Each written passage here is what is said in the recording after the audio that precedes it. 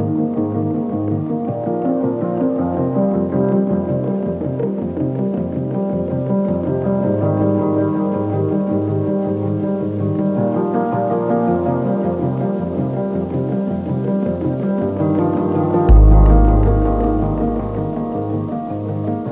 hey, it's Wes, and today, it's a very exciting day.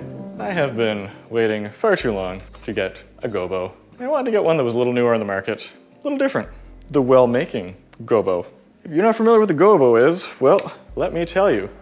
You could also call this a light projector. You have, on the back here, our nice compact LED light. We snap this light projector onto it, which focuses our LED light out at the front. On the front here, we actually have a Canon EF mount lens. And so if you want to change your focal length or get better quality optics, you can just put any EF mount lens on here, which some of them are going for cheap right now because everyone's upgrading to the RF mount. And then right on the front here, as you expect with the lens, you can focus it to get the spot to look sharp at whatever distance you want or blurry at whatever distance you want. One of the main points of using a Gobo though is being able to take these inserts, you slide it into the device, and it casts a shape on the wall or person or whatever you want. Speaking of which, now that you're focusing light, dust becomes a much bigger issue. Normally not blowing dust out of your LED lights all that often, but when you're using a Gobo, you kind of have to because you are focusing it. And once you have that there, here we go. You can move things around. Let's get this focused. We're very close, much closer than usual. And you can see there's a little bit of schmutz on the side of that I would have to blow out. So we can cast our window on the wall. Now if I wanted to make that bigger, I would have to either move this back or use a wider angle lens. But since I'm a Sony shooter, I don't have a bunch of EF lenses sitting around, so that's kind of a shame for me. What comes with this is a default set of projector attachments. We've got spots, got the starburst. I really like the starburst one. Got the slit, which I kind of wish was thinner. The Venetian blind, and the lines, which I actually enjoyed far more than I thought I would. Can kind of get a bit of like a 80s future retro look going on there. And it comes with some colors. Not a big fan of using the colors because I'm kind of afraid that they'll melt. It does get pretty hot in here. Not as hot as I expected. Should I be concerned that this has some plastic in it? Will it melt down? Actually, it does not get nearly as hot as I thought it would.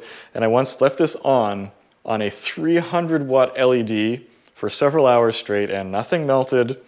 Smelled pretty hot for the first hour, but after that, all that stuff off-gassed and gave me cancer, you know, just the way that things work. This is one way of using the Gobo. This is the way that you're supposed to use it.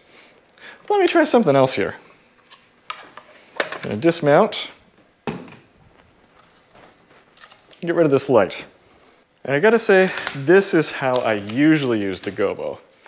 Because when you're using a Gobo with an LED light source in it, it eats a lot of light. An LED COB panel is designed to spread the light around in as even a fashion as possible. And so when you're doing that, a lot of that light gets lost in this matte black interior. It's only capturing the light that comes straight out and putting into that lens. LED lights to begin with aren't as bright as a flash. And then they're spreading around, you're losing light. Enter the Godox 8100. This light can be focused. So if I go to my zoom modes here, you see I can do 28 millimeters, 35, 50, 70, up to 85. And it's round. So if I stick this in here, all of a sudden my light is not spreading around all that much. It's shooting straight forward and it's focused. You can probably see it here. So what we're producing here is significantly more light than we would with an LED light. Way more, several orders of magnitude brighter. You would think that it would be hard to plan for. Now, if you're trying to get the light in a particular point of your subject, like right on the eyes, that is harder. But if you're just trying to get it on the background, this is bright enough that it has permanence in your eyes because it kind of sears it onto your eyes for a second. It's harder to show on video because it is very fast. But if you're just looking at your backdrop, you're like, oh, that's where the light is. You know where it's landing because this is so bright, it will sear into your eyes for a second and you'll see exactly where it's supposed to be. So this is honestly, most of the time, my preferred setup with the Gobo is sticking a nice round light in here. Now, I could put my 8300 Pro in here, but that has a normal round bulb, and we're losing a lot of light again. And in that case, it is hardly any brighter than putting the 8100 in here because it's focusing it the way that it's supposed to be. Just fantastic combo here. Now let's talk about pricing. I don't have a particular comparison structure for Gobos, but this one comes in at $240. And that includes that set of light modifiers that I have there. The most common one that we will see is the Godox projector, that's $254. Also comes with a little set of things. But Wellmaking makes a ton of these reflector modifiers that you can buy, but they are expensive. Buying a kit of these is about $70 for more of them. They have bigger kits that are over $200 for these little stamped pieces of metal. And honestly, this is the most exciting part of this. I don't want to speculate on what the profit margin for these must be, but it has got to be high. I really wish that they were selling these for less. It reminds me a lot of the Godox AK roundhead magnetic modifier system that I was really excited for a bunch of accessories to come out for, and then when they sold them, they cost a lot, and they're just cheap little plastic things. Kind of frustrating because this is a fantastic ecosystem. It works great, doesn't cost that much. The only issue that I've had with it is the clips on the side here.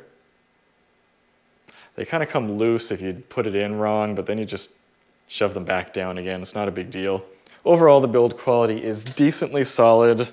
We have some plastic here, a little bit of metal here. A lot of your money is going in to pay for the lens in the front. But again, this is not the most high quality lens. It's got a little bit of chromatic aberration on it. Overall, I have so enjoyed using this. As you can see from the pictures that I've shown here, it has been a blast.